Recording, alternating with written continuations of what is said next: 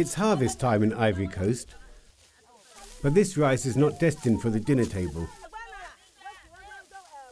This women's cooperative is producing high-quality rice seeds, which they sell to a government-run seed bank. In a country reeling from a decade of civil war, these farmers are playing a key role in reducing poverty. Madame Nandia Fofana is president of this co-op.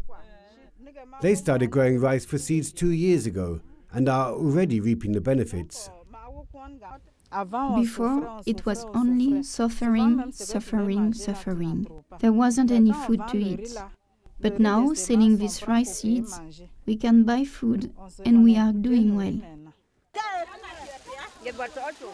Nandia's group is growing Witter 9, a productive and more pest-resilient breed of rice, and have almost doubled their yield and their profits.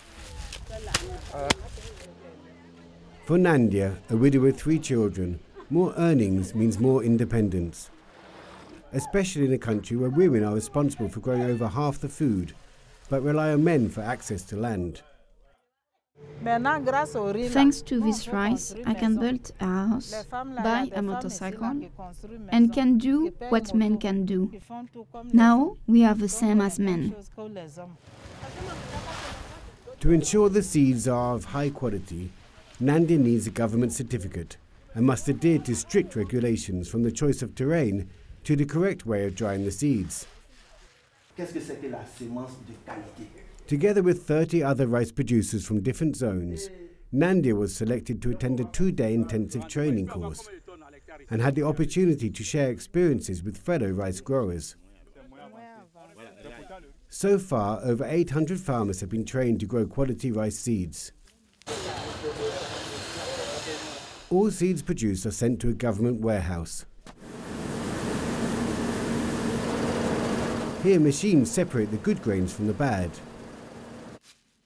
After a third and final quality check, they are stored until next planting season, when they will be distributed to thousands of farmers.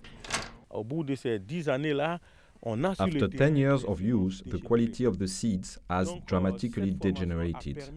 This training has enabled farmers to get good quality seeds and has meant that their yield has increased greatly.